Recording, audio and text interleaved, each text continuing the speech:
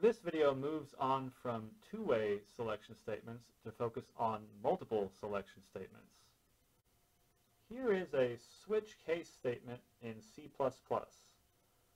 We read in a number, and then we have the keyword switch, which identifies the variable that is under consideration. Then we have several specific cases. This could be represented using if and else if keywords if we checked for equality with each of these individual cases. If x is equal to 0, then we will execute this code. If x is equal to 1, then we will execute this code, and so on. We can see if I run this code that if I enter the number 0, it prints 0. If I enter a 1, it prints 1. If I enter a 2, it prints 2. 3 leads to 3. But 4 leads to unknown. In fact, any value besides 0, 1, 2, and 3 leads to a result of unknown. The reason for that is this default case. We specifically check if x is equal to 0, 1, 2, or 3, and anything else jumps to default and executes that code instead. Now you may have noticed that there are break statements in all of the cases except for the default one. A break makes sure that after executing the code, we jump out of the switch to resume after that closing curly brace. But if we leave them out, then we remain where we are at that execution point and continue going through subsequent cases. For example, if I comment out this break command and run the code, then entering a value of 1 still only prints out 1. But entering a value of 0 prints out 0 and 1. What happened was that we jumped to the 0 case, print the 0 out, and then we do not break and therefore continue on to execute the next line of code. This is obviously a potential source of many errors, but it can also be very useful in certain situations. For example, I've just added a series of cases, case 13, case 14, 15, 16, 17, 18, 19. And all of these will print out the result teen. So if x is 13, we will jump to the 13 case and then fall through all of the following cases which do not have break statements to execute the code for teen.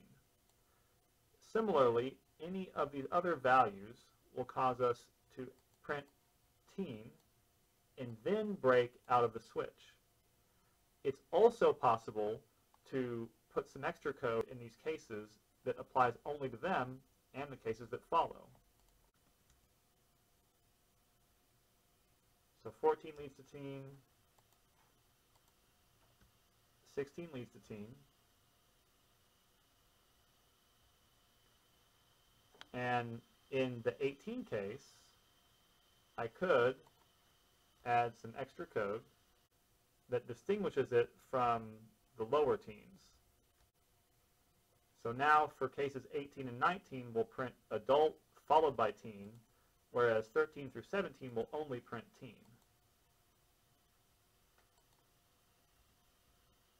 '18 leads to adult and teen. 19 leads to adult and teen. But 17 only prints out teen.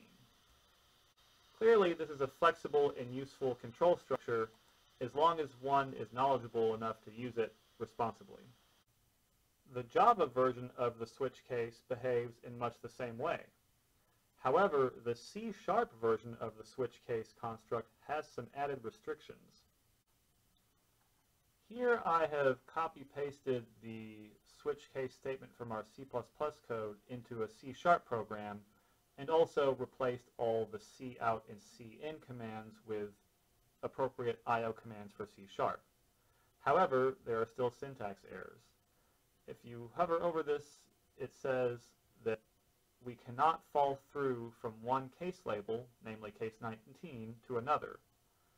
And down near the bottom, where we have the default case, it says control cannot fall out of switch from the final case label default. So even though there's nothing following the default case, C# requires us to have some sort of explicit escape from that case. Now we don't have errors anywhere else because these break statements take care of jumping out of those bits of code. But for default, if I add a break, this will satisfy that error. But I still have the error here in case 19.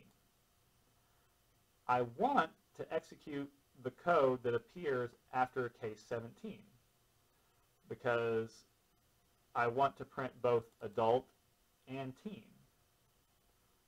I can't simply break because that will exit the switch statement and not print the teen at all. Instead, I use a goto command. By telling the code to go to case 17, I will get the same effect as I had in the previous program. I'll jump here after printing out adult and also print out teen. Now thankfully, I don't have to have goto cases in all of my empty cases. C# does still allow 18 to fall through to 19 and 13 through 16 to fall through to case 17, but only because I have not put any code within those specific cases. When I run the code, we see that entering 18 prints out both adult and teen, whereas printing out 17 only prints out teen. And if I print out larger numbers, I will get the result unknown, as I did before, from this default case. Common Lisp also has a variety of constructs similar to the switch case. This is merely one of them. As before, we read in a value from the console. We use the case keyword, and we're checking the value of x. And if x is 0, we execute this code. If it's 1, we execute this code. And if it's none of these values, 0 through 3, we execute this code here. So if we run this, we'll see that entering a value of 0 gives us the output of 0, a 1 gives us a 1, a 3 gives us a 3, and anything outside of our bounds, such as 4, leads to unknown. But what if we want to have multiple cases corresponding to the same code being executed as we had in C++ and C#? We can accomplish this by having a list of possible options. So now if I run this code and enter 13, it'll print teen. I'll get the same result if I enter 15. The reason is that this list contains all the values that map to this code being executed. So we have multiple possible values of x leading to the same code being executed. However, we cannot have a case that falls through to another case. So if we want to have a special case for 18 and 19, we'll need to remove those values from this case and then make it so that the 18-19 case prints both the word adult and the word teen, as we'll see right here. So now that I've modified this code, we have a case for 18 and 19 that prints adult, a carriage return, and then the word teen, whereas 13 through 17 prints teen. And we can see here that when I run this with 18, I get adult and teen being printed out. Same thing with 19. But if I run it with 17, I only get the word teen. However, this is once again a fairly unusual way to write code in Lisp. If we're using functional style, then we wouldn't have commands that print to the console in each of these cases. Rather, we would treat the case construct as a function, because like anything in Lisp, this returns a value. So I'm going to remove all the print statements and instead return a result, which I'll then assign to a variable. Here, I've restructured the code so that I'm no longer using the printc command inside of my case. All I'm doing is specifying the value of the string that is returned for each of these cases. And in the case of 18 and 19, I actually return a list which contains adult and teen. Note that when you have a list, you need to specify that with a single quote to distinguish it from a function call. So if I run this code now and enter in a value of 3, the 3 will be printed down here where I say printc result, but the value was retrieved from the case and saved in the variable result because this call to case returns the value. Similarly, if I enter 18, then I print out the list of adult and teen because that is what was returned here. So it seems that Common Lisp is every bit as flexible as C++ and C#, although requires a bit of a different mindset.